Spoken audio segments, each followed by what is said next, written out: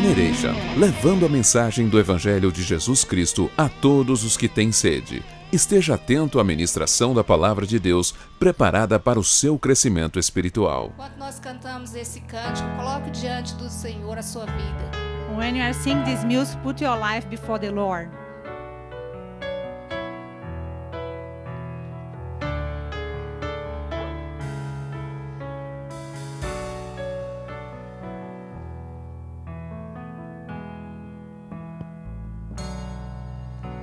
Sei que os teus olhos, sempre atentos, permanecem em mim, e os teus ouvidos estão sensíveis para ouvir meu clamor. Posso até chorar, mas a alegria vem de manhã. És Deus de perto e não de longe, nunca mudaste. Tu és fiel,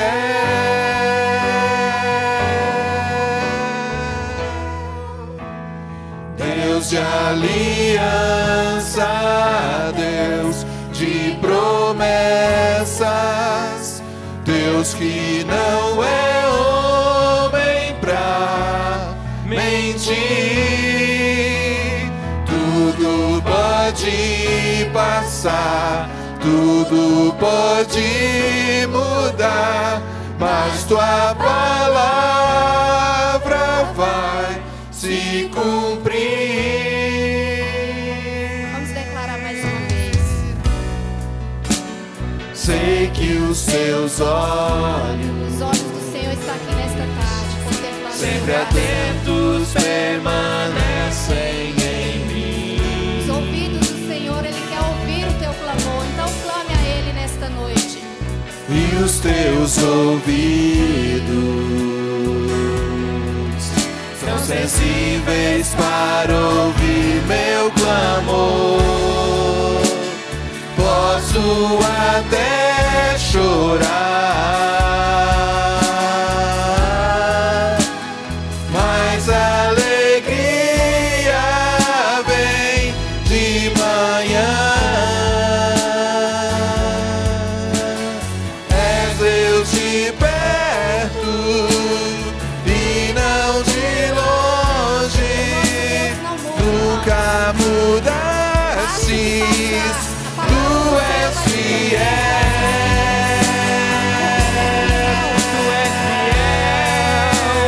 Deus de aliança, Deus de promessas, Deus que não é homem pra mentir.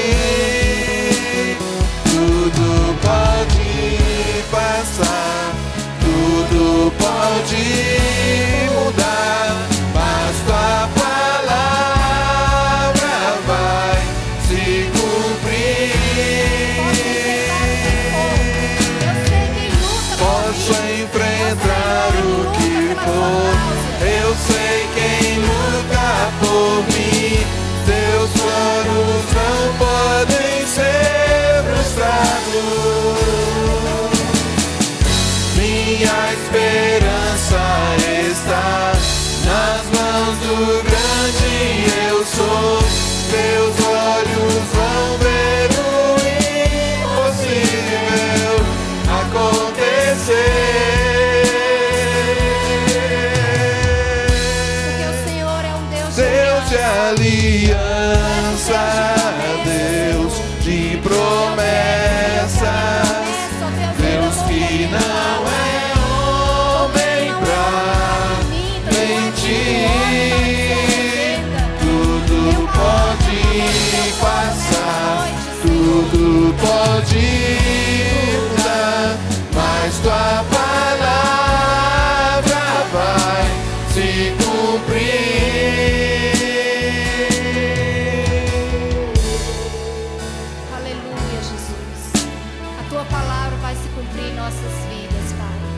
Your word will fulfill in our lives, Lord. Fortaleça a nossa fé.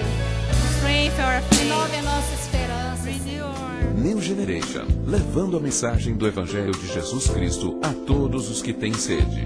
Esteja atento à ministração da Palavra de Deus, preparada para o seu crescimento espiritual. Eu entendo que Jesus, ele disse, ide por todo mundo e pregar o Evangelho a todos, irmãos. Deus tem dado vida e trazido ele do câncer. One more thing that I'd like to say is Brother John, God brought him into life again because he's been saved of a cancer. He's a cancer survivor. Isso não é por acaso. It's not by chance. This is because our God is a great God. Amen. Amen. Right. Amen, brother. Amen. Amen. You're free to speak. Okay, Speak now, please. Speak on. Okay, all right. All right. É livre para falar, Pastor John. Okay. Go ahead. All right, it is so wonderful to be with you tonight. É maravilhoso estar aqui com vocês essa noite. 2 years ago, before I got cancer, 2 anos atrás, antes de eu ter câncer, I was able to be with you a lot more. eu estava vindo estar com vocês muito mais. But since then, not as much. Mas desde então, não muitas vezes. But I've missed the fellowship with you. Mas eu sinto muita falta de ter essa comunhão com vocês. And I'm so glad to be able to be here tonight with you. E eu estou muito alegre de estar aqui com vocês nessa noite. I must tell all of you that the Lord has ministered to me tonight through this worship service. Eu devo falar para vocês que Deus ministrou na minha vida nessa noite através desse serviço de adoração. I needed to be here tonight. Eu precisava estar aqui nessa noite. Thank you very much. Obrigado, muito obrigado. Your church is such a blessing in this congregation of people to the broader church here at First Southern and all the other congregations. A vossa igreja é uma igreja maravilhosa dentro de todas essas igrejas que estão aqui se reunindo no templo da primeira igreja batista. We are the ones that are blessed. Nós somos um deles que somos abençoados. Thank you for letting the Lord use you as a blessing. Muito obrigado por permitir que Deus use vocês como uma bênção. Amen. When Ela Marcus and I were talking about this evening, Quando eu e o Lamarcus estavam conversando sobre essa noite, the Lord sparked something in my heart. o Senhor colocou algo no meu coração. Several weeks ago, the Lord put a message on my heart. Algumas semanas atrás, o Senhor colocou uma mensagem no meu coração. It was a very heavy burden. Isso foi um fardo bem pesado.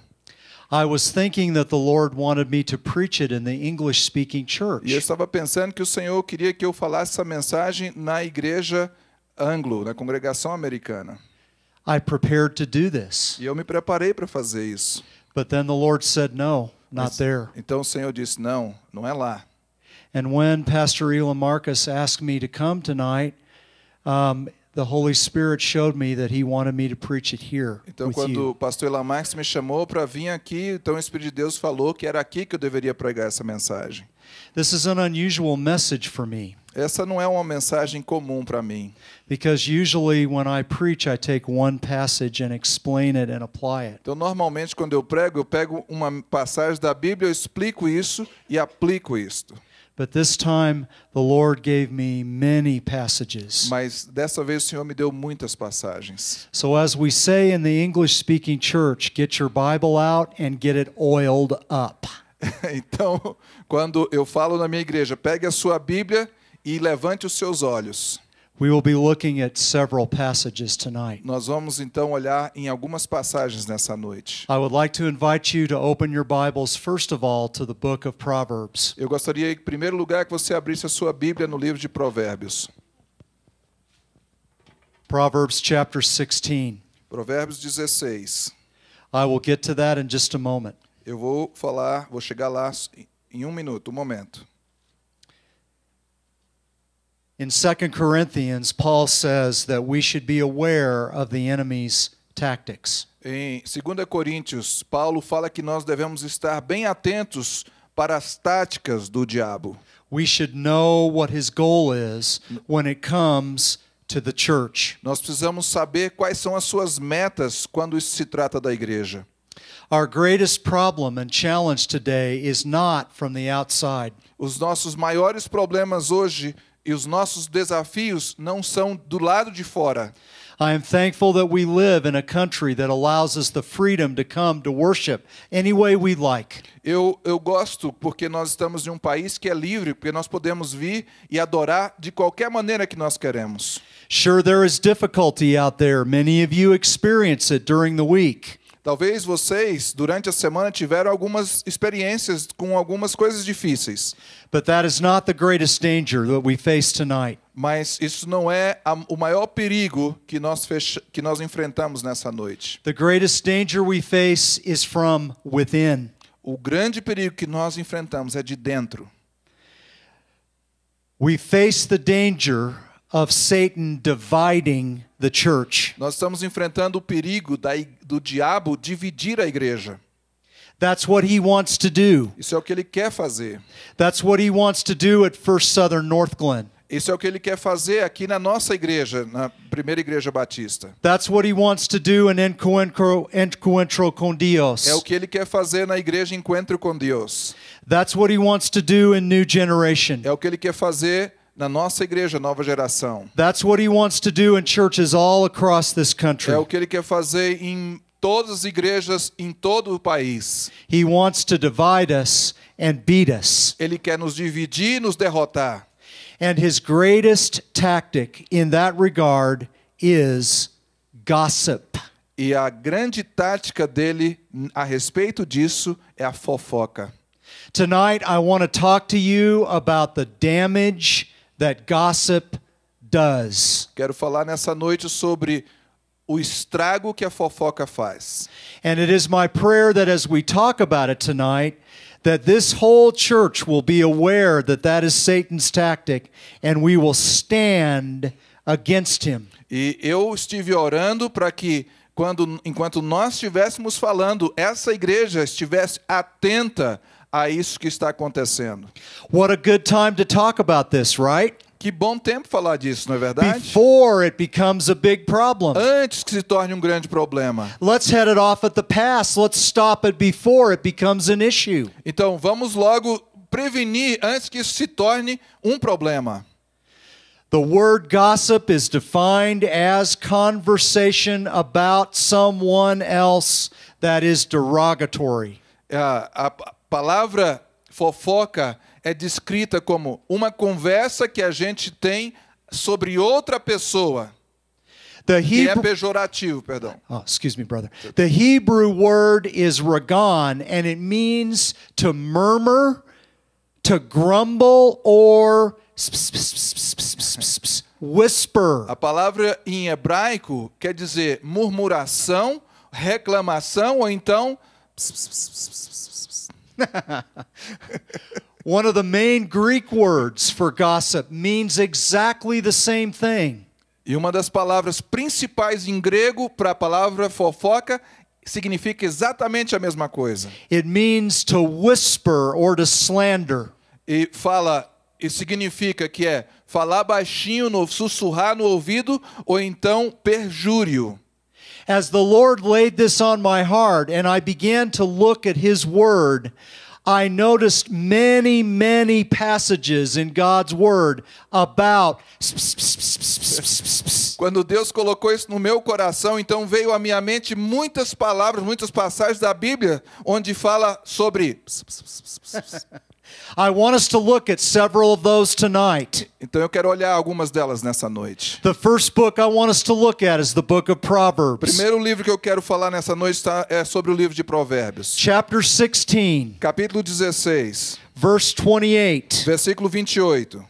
The Bible says, a contrary man spreads conflict, and a gossip separates friends. O homem perverso instiga a contenda e a fofoca separa os maiores amigos. Gossip is very damaging. Fofoca é muito prejudicial. It destroys relationships. Destrói os relacionamentos. People that are very close in the body of Christ. Pessoas que são muito próximas no corpo de Cristo. And once somebody, it separates the E relationship. quando então alguém está... Isso separa o relacionamento. It is very bad. É muito mal. Then there's another statement in Proverbs 18:8. Então tem outra declaração em Provérbios 18:8. The Bible says a gossip's words are like choice food that goes down to one's innermost being. Isso diz assim: as palavras do mexeriqueiro são como doces bocados, elas descem ao íntimo do ventre.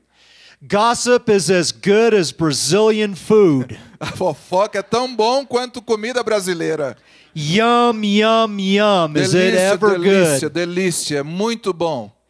And I like it and I enjoy it when I eat it. The Bible says it goes down to the innermost being of my life. Então eu gosto muito quando eu como essa comida. A Bíblia diz que isso vai bem para dentro do meu íntimo, lá da minha pessoa. What is it about gossip that is so good? O que é isso na fofoca que é tão bom? There is something attractive, and Satan will see to it, to someone coming up to you and saying, existe alguma coisa que é bem atrativa nisso. Então Satanás vem quando uma pessoa começa a...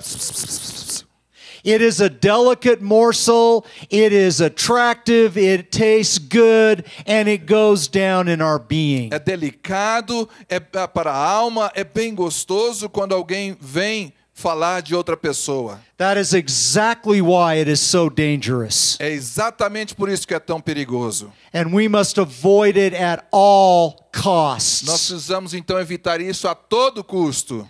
But the New Testament also has something to say about it. Mas o Novo Testamento também tem algo para dizer sobre isso. And I invite you to turn to Romans chapter 1, verse 29. Eu te peço então para abrir Romanos, capítulo 1, versículo 29. The Apostle Paul is talking about the depravity of the human race. O apóstolo Paulo está falando sobre a depravação da raça humana.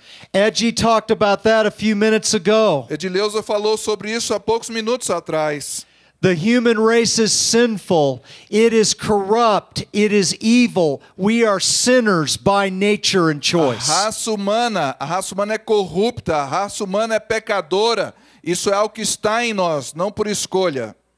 And the first chapter of Romans talks about how sinful the human race really is. Então, o capítulo 1 de Romanos fala quão pecaminosa é a natureza humana. And one of the things that it talks about in verse 29 is gossip. E uma das coisas que fala sobre isso no versículo 29 é a fofoca. Verse 29 says, they are filled with all unrighteousness, evil, greed, and wickedness. They are full of envy, murder, disputes, deceit, malice. And then he says this, they are gossips. Aqui diz no versículo 29, estando cheios de toda iniquidade, prostituição, malícia, avareza, maldade, cheios de inveja, homicídio, contenda, engano. Então diz também, cheios de toda fofoca. All of you that work in any setting know that everywhere you go, people are... Todos vocês que trabalham sabem que qualquer lugar que você vai, as pessoas estão... Gossip is common everywhere. Fofoca é comum em todo lugar. Not long ago, I was with my mom and sister in a restaurant, and there were two men eating a meal beside us. Então, não muito tempo atrás, minha mãe e eu estávamos com minha irmã também num restaurante e havia dois homens próximos de nós. And I happened to hear some of what they were saying. E aconteceu que eu ouvi algumas coisas que eles estavam dizendo. And do you know what they were doing? E você sabe o que eles estavam fazendo? Everyone does it everywhere. Todo mundo faz isso em todo lugar. That is why the Church of Jesus Christ ought to be different. É por isso que a igreja de Jesus Cristo deve ser diferente. If they do it in the world, we shouldn't do it in the church. Se eles fazem isso no mundo, nós não devemos fazer aqui na igreja. Our God is holy. Nosso Deus é santo. He calls us to be holy. Ele nos chama para ser santo. The world gossips. O mundo fofoca. We should not gossip. Nós não devemos fofocar. Ever. Nunca. And I want to show you another passage about gossip. Look at 1 Timothy, Quero mostrar para vocês outra passagem sobre fofoca. Olha em 1 Timóteo, chapter 5, verse 13. capítulo 5, versículo 13.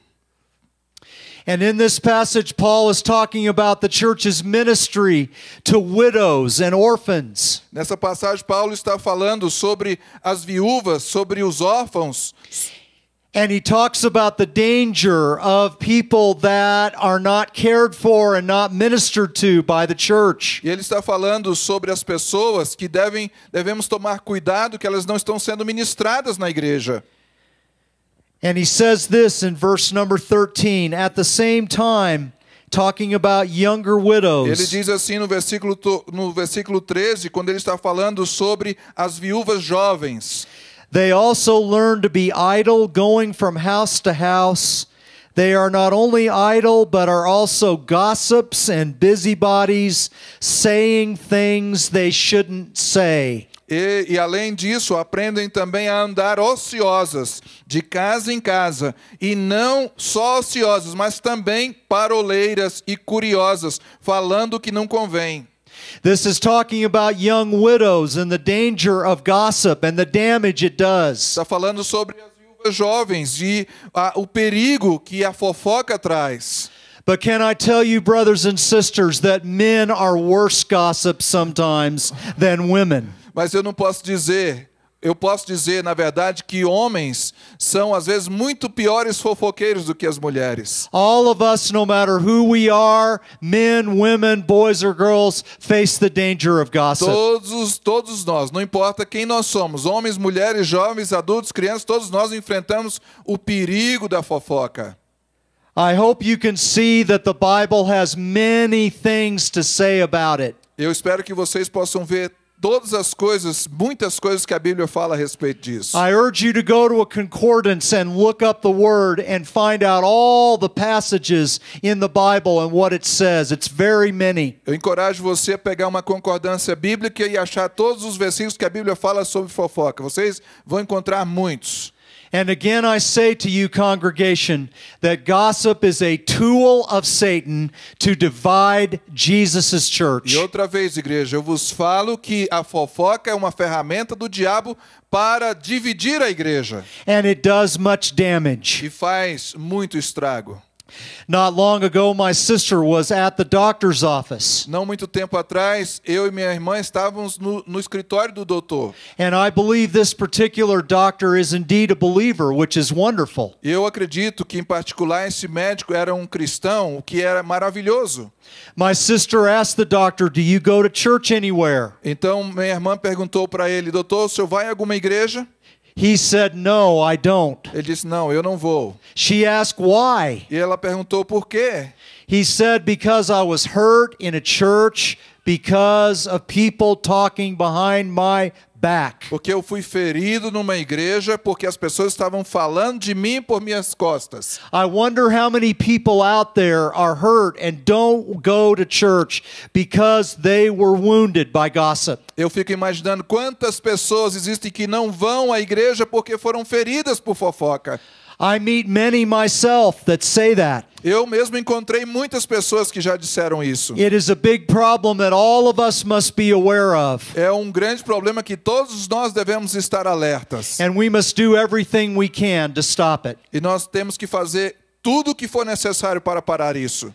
And so tonight I want to talk a little bit more about the antidote, the solution, biblical solution to gossip. E nessa noite eu quero falar para vocês mais sobre o antídoto, uma solução bíblica para isso. And so I will invite you to turn to another passage. Então eu te convido aí para outra passagem.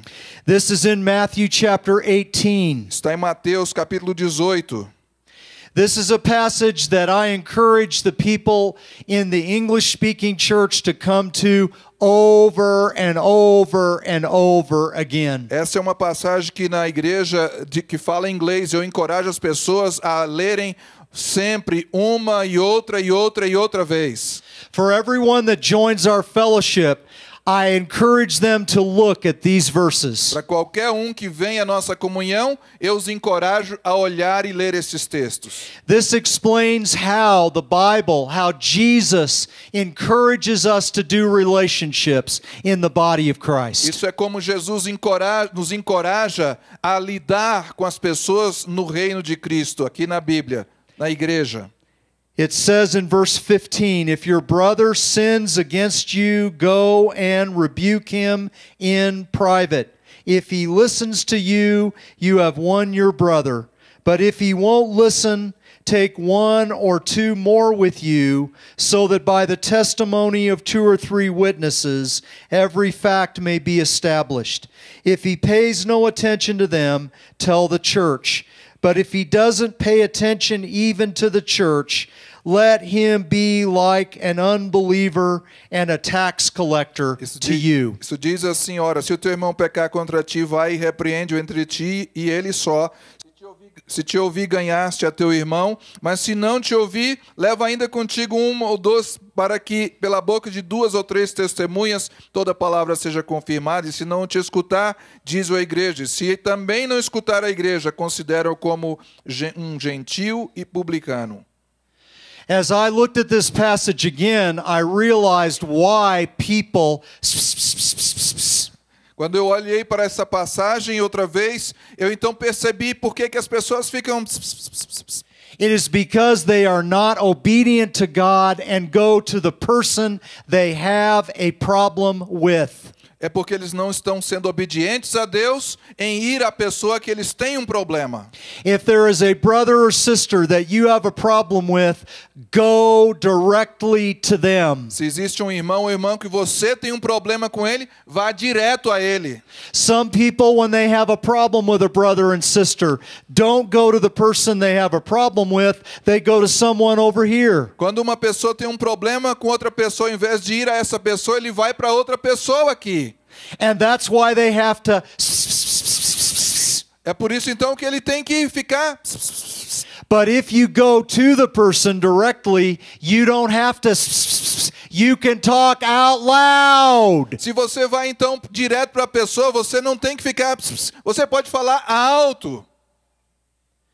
And the Bible says that if that does not solve the problem, you take another person and you go again.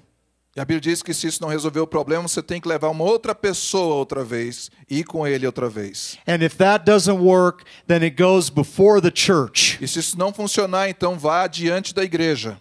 And Jesus says that you treat the person that doesn't repent as an unbeliever or a tax collector. E a Bíblia diz que se essa pessoa ainda assim não se reconciliar, você tem que tratar essa pessoa como um descrente ou então como um cobrador de impostos. That doesn't mean that you don't love them. Isso não significa que não o amem. That doesn't mean that you don't reach out to them. Isso não significa que você não deve tentar alcançá-lo.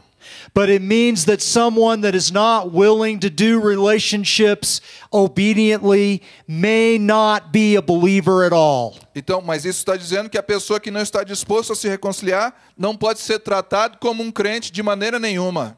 I am personally grieved that some people enjoy fighting and... Eu, particularmente, eu sinto muito que muitas pessoas adoram ficar... And I want to say to you tonight that even though it tastes good, just like Brazilian food, don't do it. Eu quero dizer para você, mesmo que isso possa ter um sabor especial como comida brasileira, não faça isso. Do relationships the way Jesus commands us to do them. Tenha o seu relacionamento da maneira que Jesus manda fazer.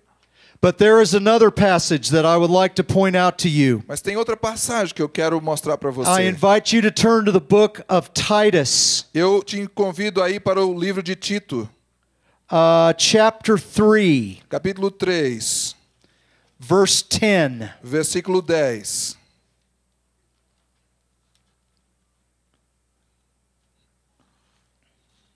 This is a very solemn commandment from the Apostle Paul. Esse é um mandamento bem solene do apóstolo Paulo.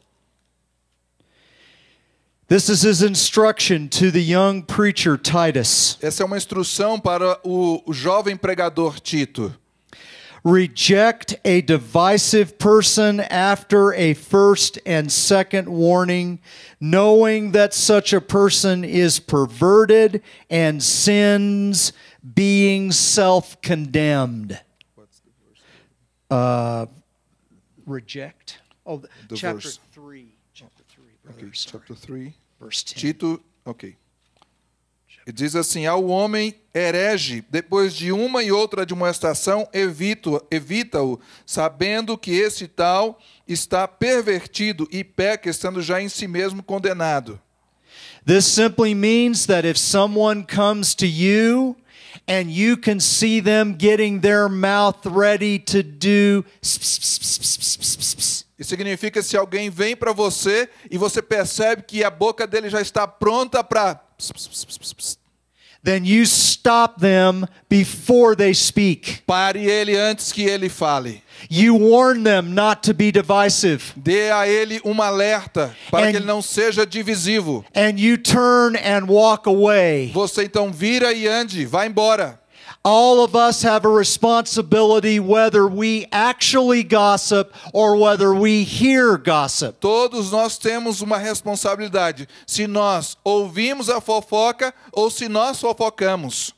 We must take a stand for the unity of the Church of Jesus Nós Christ. temos que assumir uma posição pela igreja de Jesus Cristo. And everyone in here has that responsibility. Cada um aqui tem essa responsabilidade. Because gossip is very damaging. Porque a fofoca é muito prejudicial. As I was thinking about this, I asked the Lord to show me a way that I could demonstrate how damaging it is. A maneira que Deus estava me mostrando isso, eu estava perguntando ao Senhor como eu poderia demonstrar isso. And I remembered this stick in my office. E eu me lembro desse taco no meu escritório. This is a stick, many of you know what this is. It's used for a game called pool. Esse taco, muitos de vocês eu sei que sabem, é usado para jogar sinuca. But it is Snooker. broken now. Mas There's agora no está tip quebrado. on it. Não tem It's mais just a a ponta. stick. É só agora um pau, está quebrado, não tem mais a ponta. But what would happen if I took this stick and I just started to beat those drums? O que aconteceria se eu pegasse então esse taco e começasse a bater nessa bateria? What would happen if I used the stick to beat that television? O que aconteceria se eu começar usando isso para quebrar essa televisão? What would happen if I used this stick to beat this new speaker? Ou o que aconteceria para usar isso para acertar essa caixa nova? No. Não! And I bet you that if I tried to do this, Eu aposto com você que se eu tentasse fazer isso, someone would jump up and stop me. alguém iria pular e me parar. That if I started to do this, that maybe someone would even call the E police. se eu fizesse isso, talvez ainda alguém chamaria a polícia. They would say, John has gone crazy. Eles iam dizer, o pastor John está ficando doido. And they would say this, he is destroying the church. Iam dizer, ele está destruindo a igreja. Or what would you do if I took this stick O que você faria se eu pegasse esse taco and I went over to hit some of you in the head with it? e se eu fosse tentar acertar um de vocês na cabeça com isso? Now I'm telling you I won't do that. Eu vou dizer, eu não faria I isso. won't. Eu não vou fazer. But if I did, Mas se eu fizesse, there would be people in here that would jump up and grab me and throw me to the ground. No. haveria alguém aqui que certamente pularia em mim e pararia dizendo, não. And as clearly as I can say it this evening, brothers and sisters, Bem claro como eu estou dizendo isso, meus irmãos e irmãs. gossip Fofoca is a club. é um clube. Essas coisas, Is not the church. isso não é a igreja. This building Esse prédio is not the church. não é a igreja. You Você are the é a church. igreja. And when we tolerate, E quando nós toleramos, when we engage in ou quando nós gossip, entramos na fofoca, we are destroying God's nós church. estamos destruindo a igreja de Deus. And so I say to you, brothers and sisters here tonight, Então eu digo para você nessa noite, I meus think irmãos it's e irmãs, important eu for acho que é every importante single person in this cada church, uma pessoa aqui nessa igreja, no matter what happens, não importa o que aconteça, you will never use the club of gossip ever. você nunca use o clube da fofoca, nunca. And I challenge the men in this congregation O taco da fofoca, desculpa, irmãos. to stand up and say, we will not tolerate this Então nós in our precisamos church. assumir uma posição e dizer, nós não vamos tolerar isso na nossa igreja.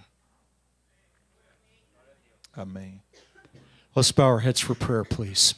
Vamos curvar nossas cabeças e orar, por favor.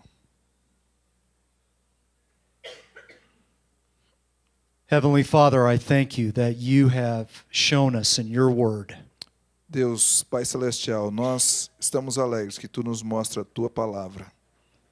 everything we need to know for life and godliness. Cada coisa que nós precisamos saber para a vida. I thank you that your way is always the best way. Senhor, muito obrigado que tua maneira é sempre a melhor maneira. We live in a time when churches are splitting and dividing all around us. Nós estamos vivendo em tempos, Senhor, que a igreja está sendo dividida, espalhada em todo lugar. Father, right now I pray in the name of Jesus Senhor, agora eu oro em nome de Jesus. that you would protect New Generation Church. Tu possas proteger a igreja, a nova geração. I pray for the unity of this fellowship. Eu oro pela unidade dessa comunhão. I pray for the protection of your people. Eu oro pela proteção do teu povo. And I pray that unified, Eu oro para This- que a tua unificação, this church would reach the world for you. para que essa unificação possa alcançar o mundo para ti. Father, if there's anyone here that does not know your son Jesus, Senhor, se existe alguém aqui que não conhece o teu filho Jesus, I pray that tonight would be the night that they invite you into their lives. eu oro para que essa noite seja a noite que eles te convide para ser o Senhor das suas vidas. But Father, for those of us that know you, Ó Deus, mas para aqueles de nós que te conhecemos, may the words of our mouths que possam as palavras da nossa boca and the meditations of our hearts e a meditação dos nossos corações be pleasing in your sight, O Lord, ser agradáveis para ti, ó Senhor, our rock and our redeemer. nossa rocha e nosso redentor. We praise you in Jesus' name. Nós te adoramos em nome de Jesus. Amen. Amém. Olá para você que ficou até agora assistindo o nosso culto. Para mim, para nós, para a nova geração, foi um prazer. Nós nos sentimos muito honrados com a tua presença. Não importa onde você esteja, não importa que país você esteja, o que mais importa é que você tenha escutado e tenha entendido a palavra de Deus e que você possa aplicar a palavra de Deus para a sua vida. Um grande prazer realmente. Nós queremos abençoar tua vida, mas também queremos ser abençoados por você.